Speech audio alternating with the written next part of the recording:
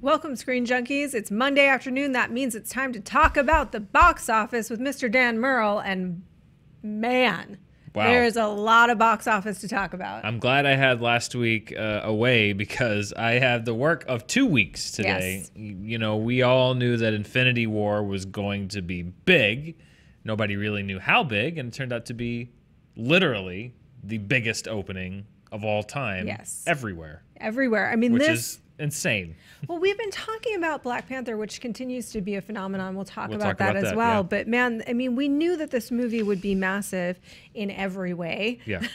The movie itself is a massive endeavor, and it's just earning so much money right out of the gate. Let's talk about what kind of records it broke and then where it's heading from here, starting with these top 5. I mean, yeah, let's look at the top 5 and then we'll just take it step by step from there. That's the new number. There are certain numbers for the biggest domestic opening weekend. For a while, it was like 72 million when Lost World came out, and then it was about 114 million when Spider-Man came out.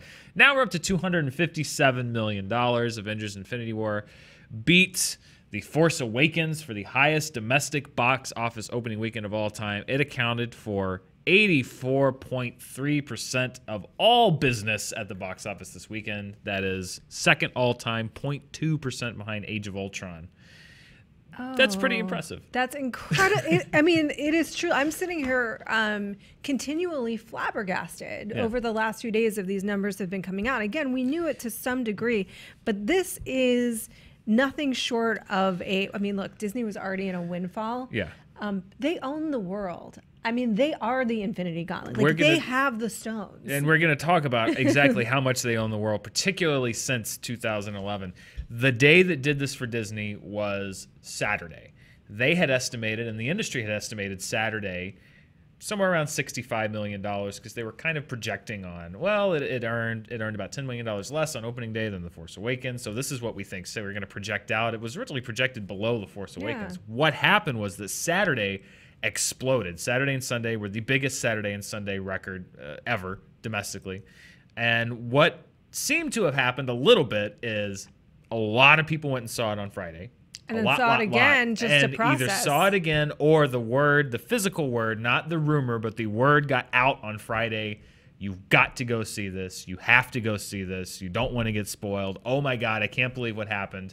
And there was a massive Saturday, much bigger than had initially been projected, and that's what carried this movie over the finish line to the biggest domestic and worldwide opening weekend of all time, which we'll also talk about here. We'll talk about how, like, this is a movie unlike any other in every single respect, but let's look at the per screen which is actually interesting as compared to Black Panther. Yeah, it had a $57,599 per screen average, which is actually a little below Black Panther's average when it opened. However, that's probably because it played on about 400 more screens than Black Panther played on. Infinity War actually had the second biggest wide release of all time, below Despicable Me 3, weirdly. Despicable Me 3 opened a little bit lower, about $185 million lower, but it played on about 55 more screens. So can't count out those minions. Can't count out those minions. And this is how, when we talk about how do these numbers keep, you know, like I said, back 20 years ago, it was $72 million. How are we at $257 million? Part of it, yes, is inflation. But a big part of it is the fact that we now have so many multiplexes, and you know, not theaters that have 6 or 7 or 8 screens, but theaters that have 11, 12, 15, 20 screens, and they can play Infinity War instead of, you know, 20 years ago, if you put a movie on 3 screens, you could play it for, you know, maybe 12 times a day. Now you've got theaters that can play it 20, 25, 30 times a day, depending on how big it is. That's how you get this huge number, plus IMAX, plus 3D, plus and inflation. The cost of a regular ticket is up. Even besides the IMAX and 3D offerings, just regular ticket prices are up. So that equals a huge number for one film. And we'll start to unpack what that means for all films, though, because maybe it is a weird juxtaposition where you have ticket sales down for the bulk of films, but then so impressively high for one or just a handful of films.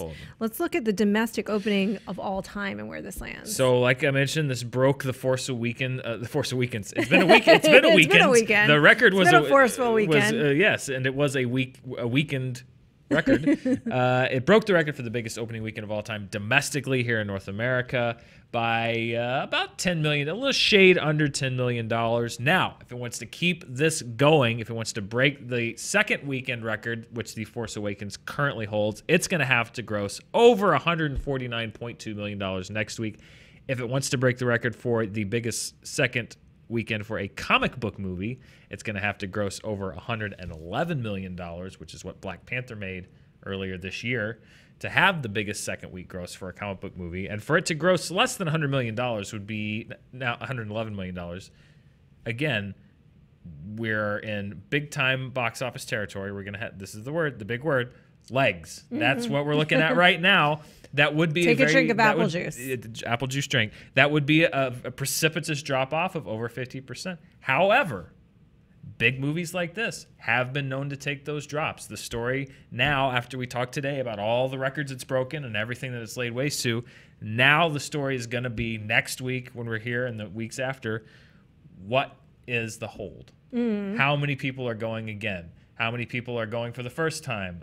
We're going to look at the daily records to see what the hold might look like here in a minute. But that's going to be what's going to determine where Infinity War eventually ends up, is what's repeat business like, what's word of mouth, what's the enthusiasm.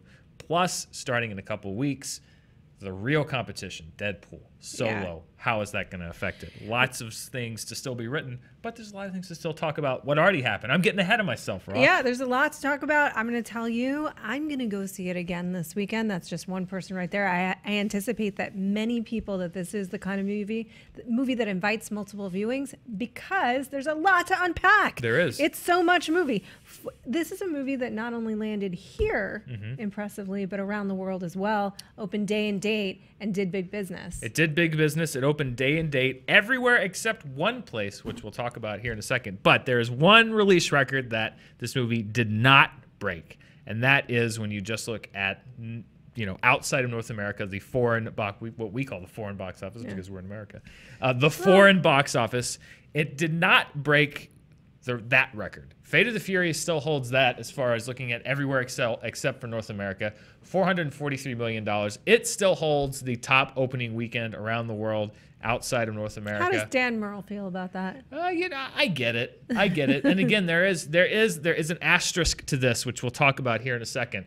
This is the only place where Infinity War came in second place. So, and by a pretty substantial margin. Yeah. So a lot of people would say, like, well, if Fate of the Furious did that much better outside North America, well, then how did Infinity War do this, which is the overall all-time worldwide opening? Every country that it opened in, everything combined, it beat Fate of the Furious by almost $100 million. So a lot of people say, like, how is that possible? Here's how it's possible. It ran up the score domestically. Fate of the Furious opened to about $98 million here in North America. Infinity War opened to $257 million. That means that was more than enough to make Infinity War the biggest worldwide opening weekend of all time. Wasn't even close. And again, that's not a record necessarily that people were going into this weekend saying, like, oh, it's going to shatter the worldwide opening weekend record. Nobody really knew. It did phenomenally well in just about every country that it opened in. But there is one country that it did not open, and the fact that it did as well as it did, despite this, is another big story. It did not open in China this weekend. It doesn't open in China for another 2 weeks. So the fact that it has made so much money worldwide and had such a huge opening weekend and hasn't opened yet in China. Age of Ultron made $240 million there in its entire theatrical run. Civil War made $180 million there. It is going to make a lot of money in China. Not even open there yet. Yeah, and that's another thing that's going to play into this conversation as we move forward in terms of its totals. But the thing that impresses me about that, if I'm honest, aside from what you just said, is that despite having this huge market not accounted for, is that Fast and the Furious, and we've talked about this before, was always an inherently, and even from the start, it was a diverse movie, and then it became a global movie that had global appeal. And Fate of the Furious, though it's 8 movies in, you can see it on its own, and you can sort of get it. It's people driving around in cars. Yeah, and it's a new global franchise in the sense that it has just recently begun selling itself as a global thing, kind of movie. And so, but versus the MCU, which is so embedded here, and Marvel is so embedded here and globally, but this is a movie that you had to, and we've said it a lot before, have been invested into at this point. So the fact that it is such an unusual movie that you have to be invested 18 movies in and it's doing this well. Yeah. Kevin Feige, man. I don't know what he's getting paid, but pay the man more. Yeah. Let's talk about those Avengers records. They can afford it. Yeah, so this is just kind of this is they just can afford kind of a country. They could buy, I don't know, let's say Belgium. Yeah. Buy Belgium. Buy Belgium. You earned it, Why Disney. not? This is just kind of a snapshot of the records that that Infinity War holds as of now. Highest domestic opening weekend, highest worldwide opening weekend, all-time best Saturday gross here domestically, all-time best Sunday gross here domestically, obviously all-time best April opening, all-time best PG-13 opening, the fastest movie to ever get to 150, 200, and $250 million, and it outgrossed all but 9 2017 releases just this weekend. If we were to use the time stone to go back to 2017 and put Avengers Infinity War, if it made not one more dollar, it would have been the 10th highest grossing film of last year. Do you feel bad for the other movies? Even just looking at that opening graphic, it's like the piddling $4 million just looks so sad. It does I do feel bad for the other movies in a weekend like this. It's like, made $257 million. Oh, Rampage, what'd you make? 7. It is a little bit. It's a little sad. It's a little sad. I do feel a little bad. So there have to be, you can't just pull everything out of the weekend, but there is always going to be that. Good for you, A Quiet Place. Yeah. You went into double digits. And you're hanging in there. You're a little film. You can do it. The opening weekends daily. Let's break that down. So I wanted to kind of break down how did it go about beating the Force Awakens record here in the U.S., which was a phenomenal success when it did it almost 3 years ago. The Force Awakens had a better opening day. This is basically, if you're looking at, these are the top 5 opening weekends of all time. I'm sorry, no, that's the MCU. We've got another one that's for should be number 7 for opening weekends, the top 5 opening weekends of all time. The Force Awakens, as you can see, Force Awakens is now number 2. It had a better opening day, $119 million. But again, if you look at Saturday, look at how much of a bigger Saturday it had than all of the other movies on that list. Sunday as well, again, a bigger day. Those are the 2 biggest Saturdays and Sundays that we've ever had domestically. And again, what does this point to? I think first of all, it's maybe pointing to the fact that it's perhaps a little less front loaded than the Star Wars films, particularly, and The Last Jedi in particular. And percentage-wise, looking at the day Saturday to Sunday, it's about on par. Once you kind of average everything out, it's tough when you have a movie that made so much money on its opening day to kind of wrap your head around the percentages, because you're going to have a bigger drop Friday to Saturday because it made $100 million on Friday.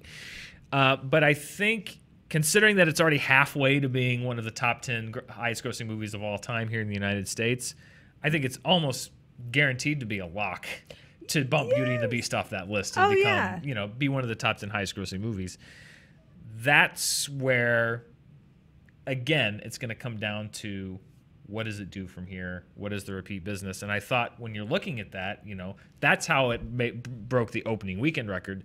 Where might it go from here? So this is a graphic. These are the top 5 MCU openings. Again, just to kind of try to figure out where this might land. The Avengers and Black Panther are currently the only 2 MCU films to top $500 million and $600 million. When you look at how it does day to day, it had obviously a better opening than any of those. Percentages are always a good chance to look at, and I especially like to look at Sunday because you can lose some of the big, like, well, it opened huge on Friday, of course it's going to drop big on Saturday. That's legitimate. When you look at it on Sunday, it had not a bad hold on Sunday. Civil War, as you can see, had about a 30% Sunday drop. I mean, that movie had to settle for a lowly $400 million domestically, and I'm sure Marvel's very embarrassed about that. But when you look at it, it's holding. What a failure! What a failure! It's holding in the upper level. Again, it's not the 9% hold that Black Panther showed, but there was so much more happening with Black Panther, I think, than with 99.9% of the other movies coming out. It tapped into so many different things other than just excitement over the superhero genre. So, it's holding pretty well. It's holding really so well. with its opening weekend, percentage-wise, it looks to be on track to challenge that, maybe become the third MCU movie to break $600 million. Based off its opening weekend, there's nothing there that says to me, oh, wow, well, this thing is, it's so front loaded. Look at the drops day to day. It's gonna, it's all the opening weekend. It's gonna top out. I don't see that right there. Right now, it's performing about on par with the highest performing MCU movies. So just looking at the numbers, I don't see it having an abnormally large drop off in the second weekend. But the question is how big. It's not so much like how much is it going to drop off, but how little is that drop going to be. I feel like what Marvel very smartly did, and they even did this in moving of the date, was they have marketed and leaned well into the idea of, like you said, Dan, spoilers. And so anyone that hasn't seen it yet, I believe, will want to rush to see it too. They're even still playing it in the post-release. You just showed me a little roundup of Benedict Cumberbatch stopping Tom Holland from spoiling the movie. Yes. Which is the kind of thing that people, is so charming and fun. It's not that Marvel put that out, but it's also reminding you that there is a lot in this movie that you're going to want to see. But the other thing is, and we've talked about this before, so much happens in this movie in the 2 hours and 50 minutes of it. I need to see it again just to take it in. Well, and I was talking to somebody in the office who hadn't seen the movie yet, and he said, "Oh, I'm worried about spoilers." And I said, "Well, it's actually not bad, because spoiling this movie, it's not like with, let's say The Force Awakens, where it's a 3-year-old spoiler, but I have to say this, spoiler alert, you can't just walk up to somebody and say Han Solo dies." Yeah. That's a huge spoiler for that movie. Like, oh my God, like this movie would require like a story and a setup and like a description of actions. It's almost so much that you have to kind of say, like, you know what, I can't, you just have to see it. It's hard to explain. So I think that might drive people out there to see, like, what are people talking about? What is this thing that happens that it is, because it is very much, I don't think there's a sense of finality to it, in the sense of just like, if I tell you, then it's done. Like I don't know if you can. I think it is going to drive people. There's a curiosity factor to go, like, what are people talking about? Even if you described it to me, I don't exactly get what you're talking about. You couldn't, because it's not necessarily about a character death. It's about how things are arrived at. That's important, and that's all we'll say. Disney.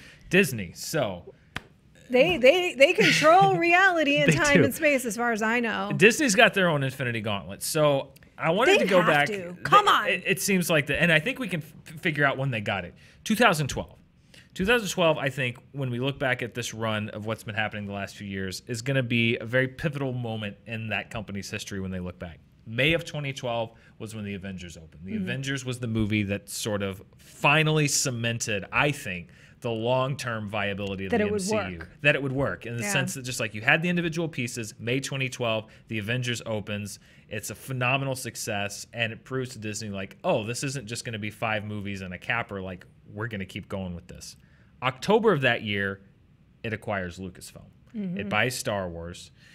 This is what's happened largely since then. So these are the records, the box office records, and the stats that Disney currently holds. All-time domestic grossers, 6 of the top 10, all made 2012 and later. All-time worldwide grossers, 5 of the top 10, all made 2012 and later. Biggest domestic opening weekends, 9 out of 10, all after 2012 and later. It owns single-day grosses for Friday, Saturday, Sunday, Monday, and Tuesday. So it basically owns 5 days of the week. Monthly opening weekend records, February, March, April, May, and December, 5 months out of the year. G-rated opening weekends, all 10, top 10. They have all of them. Pixar. PG opening weekends, 5 out of 10. PG-13, 8 out of 10. Since 2011, they have 12 of the 20 highest domestic grossers, 12 of the 20 highest worldwide grossers, which means from 2012 to today, 60% of the 20 highest grossing movies, worldwide and domestically, are from Disney. Exactly. So I think when we look back and we're shoveling the dirt from the bottom of the Mickey statue in 30 years, when they own everything, I think we're going to go back to 2012 and mark that as the time when they really and truly made acquisitions and moves and had successes that set up. This is a pretty, especially in the very fractured entertainment culture that we live in, as far as movies, TV, internet streaming, Netflix, Amazon. they are dominating in a way that is old school Hollywood, and no one else can. And everyone else is just, they have hits. Yeah, but not like this. They don't have consistent hits like this. They don't have this market share, and they're gonna have even more of the market when they. When that Fox acquisition, I think, if that goes through, does go through, yeah, it's just, and we'll talk about this later because maybe it's not a topic for here, but it is one of those things where it's like I both celebrate the creative prowess, because it's not like they're making terrible movies and finding the success; they're making good movies and finding the success, largely for the large, but it's really the creative business approaches that I've been very lucky. But they've also been very smart. It just does make me nervous. Am I just weird? It just makes me nervous. I mean, it's startling. It's startling to see the amount of dollars that they are personally responsible for. I mean, it makes me worry about all the other movies. Well, if I worked there, I would just say, like, I'm going to ride this train to the end, all because the way home. This kind of success doesn't happen very often to this length. No. Studios have good years. Universal, for example, 2015 had a great massively year. Successful 2015. I mean, everything they made was a hit. That's great. Disney's been doing it like every year for the last 6 years. Exactly. It's insane. And it used to be that it would sort of trade off. One studio would win one year and then the other, and there was a balance to it. But now there's no way to compete with Disney, and there's certainly no way to compete with Disney Fox. And it is one of those things we were saying before the show started. Actually, I was saying I wish I was on a train that was like a pure, like, raw skyrocket success train. That must feel great. Yeah. Inside of it. Outside of it, there's a part of me that says, what does this mean largely for the scope of entertainment? I'm not sure. Maybe nothing. Maybe it just means we'll get good family movies. I mean, I think that nothing lasts forever. Yeah. And I think that, honestly, I mean, we'll see what happens after next year when Avengers 4 is done, and there is maybe a true, not an ending, but depending on what they do, perhaps a little bookmark in the MCU. I think we might be seeing some fracture, a little bit of fracture in the Star Wars universe, at least with consumers and fans. We'll see how Solo does. So, it could very well be that we have reached the peak. Yeah. But what they've done in the last 6 years has been just beyond pretty impressive. It's incredible. You can't take it away from them. You can't take it away from Feige. Nope. You can't take it away from Bob Iger. Yeah. It's a feat that is going to be written about, and God, I wish I had that kind of genius. I really do. But other movies did open this weekend. So let's talk about the non-Infinity War movies this Black weekend. Panther came back in. Black Panther vaulted back. Black Panther was gone. I deleted the poster from my chart template. I had to pull it back in. It took me like 30 seconds. Very annoying. It was in 8th place last weekend. It dropped 4% from last weekend and vaults back up into the top 5, which means one of two things. Number one, people said, I'm going to go see Black Panther before I see Infinity War. Yeah. Number two, Infinity War was sold out, and they said, like, well, may as well go see Black Panther again. Or number three, it's just a really good movie. It's a good movie. But they have the one franchise. The MCU has the first place and the 5th place movies in the top 5. And then, in the middle, you had A Quiet Place. That's still doing great. It's nearing $150 million. It is officially Paramount's biggest grosser since Star Trek Beyond back in summer 2016. This pleases me. It is. It's a good movie. I'm pleased that it's doing so well. I Feel Pretty, which we didn't get to talk about because it opened last week. It dropped about 50% in its second week. It is tracking behind Snatched, which was Amy Schumer's comedy with Goldie Hawn from last summer. It cost $10 million less than that movie, but far behind Trainwreck, which is the gold standard. That was over $100 million grosser 3 summers ago. And then Rampage, which we talked about when it opened, that one is struggling. It looks like it's going to struggle to cross $100 million domestically. I think that's a disappointment here in the U.S. I don't think it had the staying power that maybe they wish that it would have. It's got a $330 million plus gross worldwide, which I think is going to offset that a little bit. But looking at how much it cost and some of the comparable things, we mentioned San Andreas made more than that. It cost about the same to produce, and it made more than that and made about $80 million. They're not quite there yet. So I think Rampage may struggle a little bit ultimately to make a profit, which, we talked about this, again, so much of it is not just opening weekend. Sometimes good things can happen, Sometimes bad things can happen. It seems like Rampage might be struggling just a little bit. I mean, look, $330 million.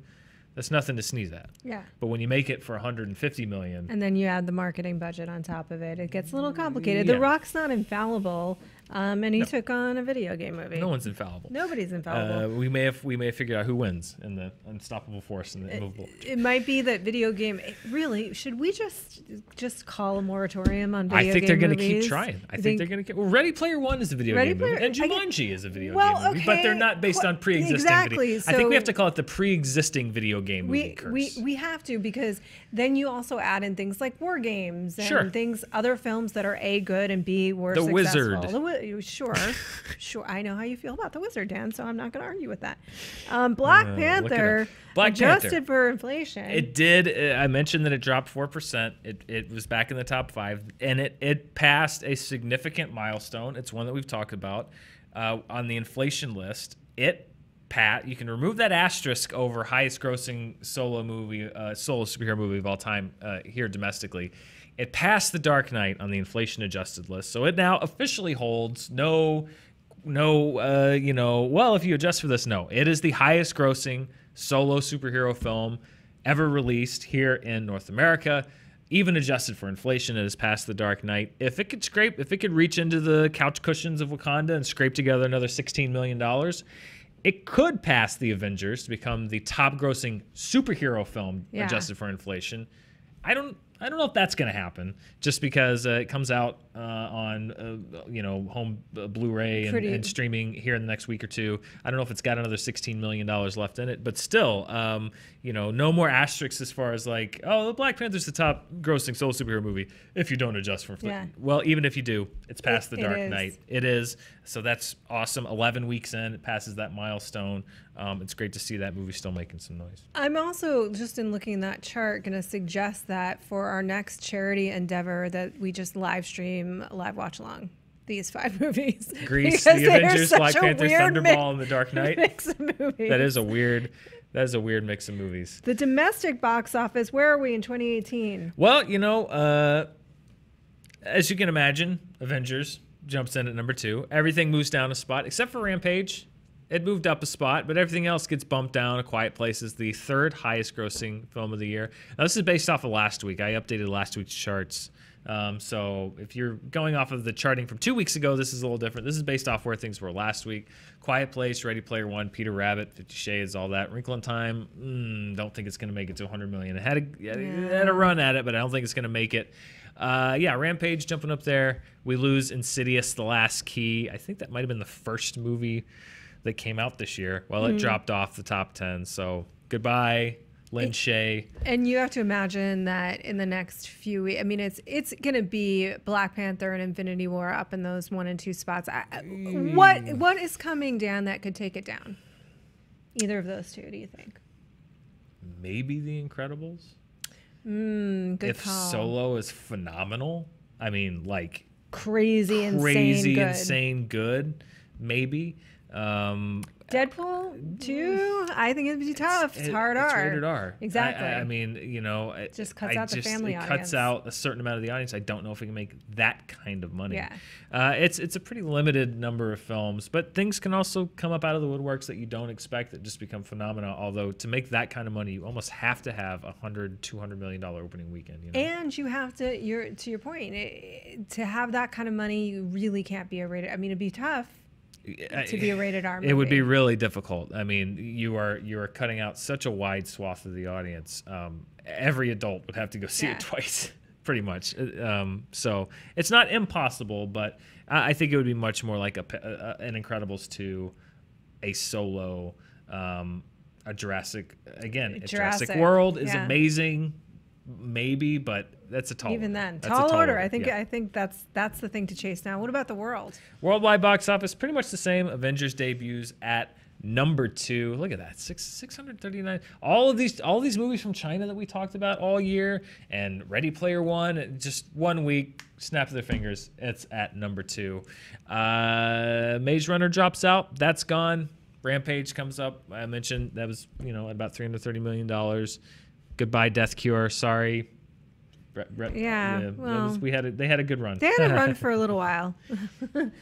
Also, Peter Rabbit. That's been a quiet little success. That had a $50 million budget. It's up over $300 million worldwide. Yeah, we talked about that a little bit for Sony in terms of Peter Rabbit was one and Jumanji were two of their big successes last year. And in another world in which Disney does not control the Infinity Gauntlet, that would have been a great year for Sony, but it just pales in comparison to what they're able to do, the kind of numbers. Yep. And they still have big, huge movies coming out. They do. They have Incredibles 2. They have Solo. Yeah.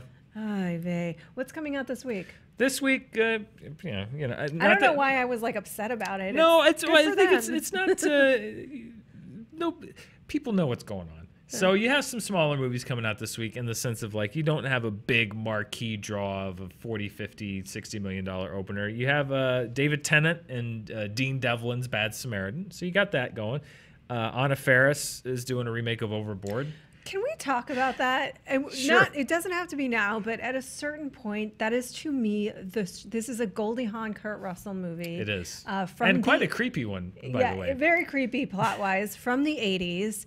And it is the strangest movie to remake. It is just the weirdest movie to remake. It's got its own charm for being a weird 80s movie. Yeah. But it's basically, they've reversed the genders, right, which ultimately means that Anna Faris is making this poor man her slave. Right. Like, it's very strange. A Captain Ron remake would have made more sense to me. So weird. But anyway, we're getting it. Yeah. So anyway, you're getting a remake, and then there's kind of the cinephiles out there, as far as the awards goers and whatever, might be interested in Tully, which reteams Jason Reitman and Diablo Cody, the director-writer behind Juno, and stars Charlize Theron. And Young Adults. That's right. Which is a movie I really like. I will be seeing Tully this weekend, along with Infinity War. At least I'm going to make an attempt to do that. But last weekend, the weekend before, this weekend, every movie, or last weekend and this weekend, every movie had to run away. Yeah. You know, there just was no room for anything but Infinity War. So these poor movies, I think we're going to be looking at a sad little chart next week, Dan. I think we're going to be looking at another big triple-digit number, and then another little double and single-digit numbers, which is what happens, especially when they open a summer movie in the spring. Yeah. Essentially, Infinity War, which we're counting, by the way. We're going to do the summer movie tracking here on the show. But we are counting Infinity War as a summer movie, mainly because it was scheduled to open on May 2nd, and so we feel like we have to. Yeah. But it's going to be, number one movie is going to be Infinity War again, and it's going to make a lot of money. But the question is, how much money is it going to make? What kind of legs does this thing have? Place your bets in the comments below. What do you think that Infinity War is going to bring in next weekend? Enough to make people very happy at Disney. A lot of money. Yeah. Thank you guys so much for joining us today. We will see you next week for more charts with Mr. Dan Murrell. Thank you for coming back. We missed you. Oh, it was my pleasure. And like I said, I'm glad I had the previous week away from the charts because I made it up today. Yeah. Yeah. All of the charts, all of the time.